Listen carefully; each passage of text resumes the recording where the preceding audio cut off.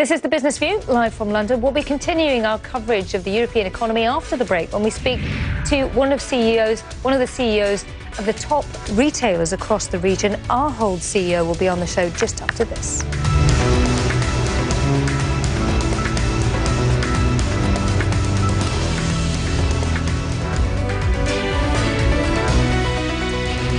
Hello and welcome back. You're watching The Business View. German consumer confidence has jumped to its highest level in more than 13 years. Low oil prices saved families plenty of money, freeing up their cash to spend on other things. Well, GfK Market Research Group says that its consumer sentiment indicator rose to 9.7 from an earlier reading of 9.3 just a month ago. And that makes it the highest reading since October 2001 for Germany. Still, added competition is subtracting profits from Ahold. The Dutch retailer says that promotional activities in the United States and in its home market of the Netherlands squeezed profit margins in the last 3 months of 2014. Mind you, it did still see a small rise in net profit for the fourth quarter to just shy of $250 million. That's compared to $244 million a year earlier, so not a huge improvement year on year on the quarter. But Ahold had been struggling with intensifying competition, especially in the United States, for some time. And that's a market where it makes most of its sales. Let's take a closer look behind these numbers and also what the Eurozone is expecting and major retailers expect from consumer sentiment over there. Dick Boer is the CEO of Ahold. He joins us now live from Zaandam in the Netherlands. Thank you so much for coming on the show, Mr. Boer. So, your profits, things are looking good considering, but the competition is quite significant. And you still decided that you wanted to buy back shares from investors. Why did you feel that you had the money to do that at this particular point? Now, first of all, of course, our business has certainly improved to the latter part of the year. So the fourth quarter certainly gave us improved sales trends on both sides of the ocean, as well in the US, as well in Europe. That gives us the confidence, at least, that we are on the right track with our way of addressing the customer perception on value. They want to have better value, but also at the same time better quality. Now, why can we do that share buyback? First of all, we are generating a lot of cash. Also last year, free cash flow of more than $1 billion.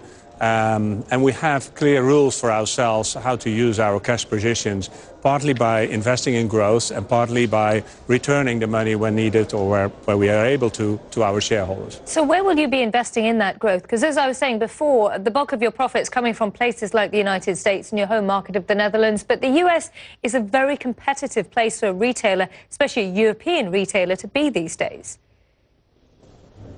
Yeah, no, I fully agree. But on the other hand, we're investing in operating profit, as you said already. The margins were slightly down in the fourth quarter as a total. But at the same time, we're also able to find what we call enough savings and simplicity cost savings in our business to reinvest that back into the hands of the customer.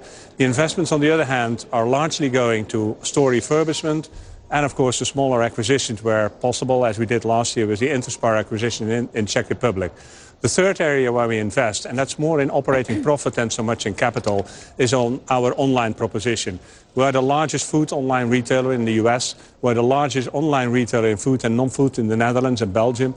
So we really are investing in the virtual selling point, of course, as retailer. And that's also where we set last year a big target for the years to come in 2017. We'd like to do $2.5 billion sales in online already. If I may, Dick Boer, let me move away from your company's specific earnings to get the pulse of the situation across the Eurozone. We've got quantitative easing that the ECB is about to embark upon, negative yields for German bonds. People are paying an awful lot of money to put the kind of cash that you're talking about, big companies at the ECB. Where do you view the Eurozone these days? Because there's good news coming out of Germany, good news coming out of Spain, but people are still very nervous about the viability of the Eurozone, highlighted by what we've seen with Greece this week. Yeah, for sure, of course, in Europe, we've seen with the quantitative easing that the interest rates went down. But also, I personally believe that with the consumer confidence going up, the customers, at least in Europe, start feeling a bit more positive about the Eurozone than before.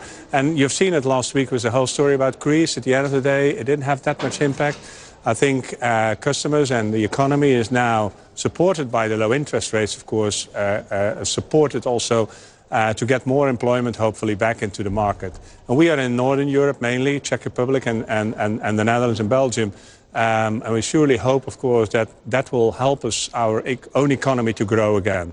The second, of course, advantage for us as a company where 60% of our sales come from the US, which is dollar-related, it, of course, has an impact on our sales growth for the year, for this year at this moment, because the dollar, of course, has become quite a lot down to the euro. So also that's, of course, supporting for ourselves in this case. Obviously, as I was saying before, as a retailer out there, it's really difficult to get those profit margins right. We've seen companies like Tesco here in the UK suffer hugely for all sorts of regions and that profit margin shrinking. How can you protect your profit margins at a time like this when deflation is the biggest worry across some of these markets in which you operate, like the Eurozone?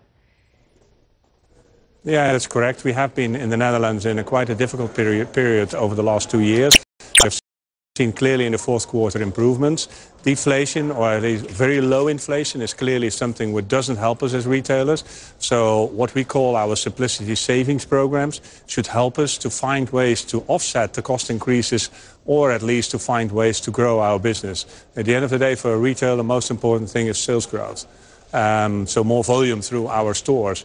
We have done a big effort in the US on a plan to reposition our stores, which we are quite successfully in, and growing volume again in the fourth quarter gives us at least signs of confidence that we can move forward with this in the same way for 2015. Dick Boer, the CEO of Ahold, thank you very much for coming on the show today.